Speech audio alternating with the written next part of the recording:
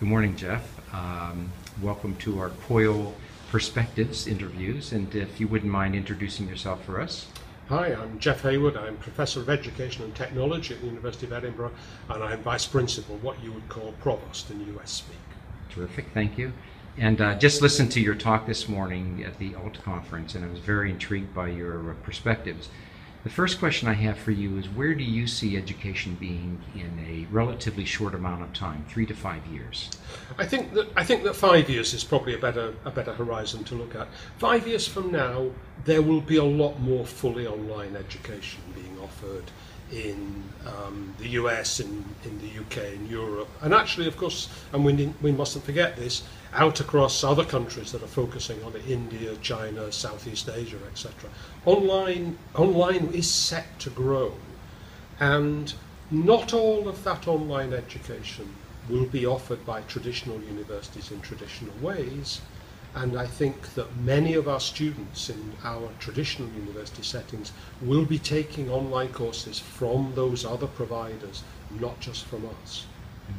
So do you think that'll present a threat to higher education as we know it, these new providers? I think it could be an opportunity and a threat.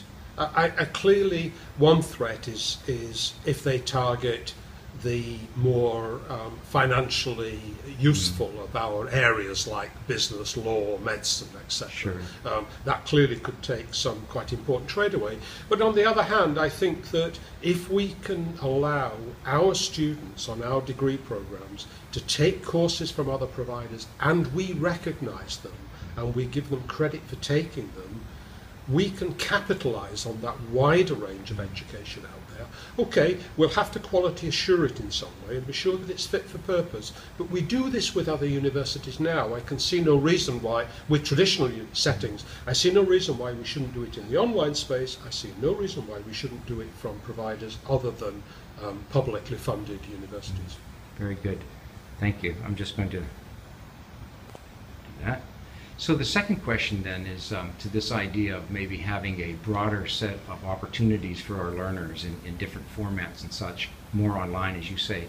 What do you think the barriers are for us achieving that sort of an outcome? I think that we often lack leadership and vision at the top of university level. Indeed, actually, for those of us who are in the public, state-funded sectors, a lack of vision in our funders, and that's very important. Actually, a lack of vision amongst those who do the quality assurance and the accreditation, and that includes professional bodies like those for medicine and law and education. Engineering, very sure. Conservative view, and we will need to change that. Those are barriers. I think that the thing we have to do is to get a vision of what we think higher education will look like, what our university will look like, maybe 10 or more years out, and then decide which steps we need to take to get there. But they'll have to be purposeful steps.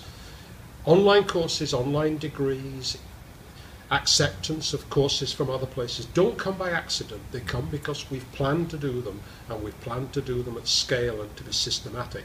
So it requires a vision at the top level, and then I think it requires an encouragement and an acceptance and a valuing of innovation by faculty and rewarding teaching, rewarding innovation in teaching as much as we reward innovation in research or in service. We've got to make this a valuable, seen as valuable part of what faculty do. And sadly, that isn't universally true. Yes. So you've touched on this last question then for you, which has to do about the leadership skills. If I'm an emerging leader in this area, what skill sets or competencies might I need in order to operate in this new environment? I think for any leader, they've got to have an empathy and a real sense of understanding what digital education is. And I suppose a glib answer might be, go and study on an online course. If your university runs courses on e-tutoring or online teaching, Go and take those if you haven't. You've got to have a sense of what high quality online education means. All of us who have come through a traditional education setting know what a lecture is, we know what a seminar is, a lab, and all of that stuff. For many of us, we do not have the same sense for the online. And I think that one can never be entirely even-handed unless one's actually experienced good quality online. And so it's important to get close to it.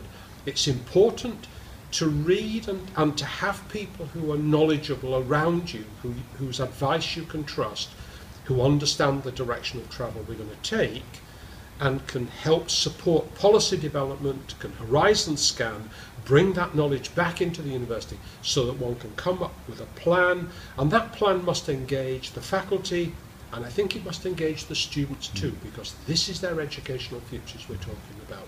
So it's quite a consultative exercise. One or two universities have been doing this. I've been quite interested watching MIT, for instance, recently that's been doing the future of MIT.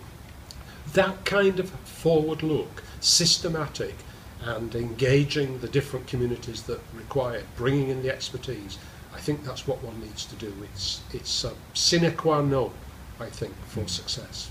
Very good. Thank you very much.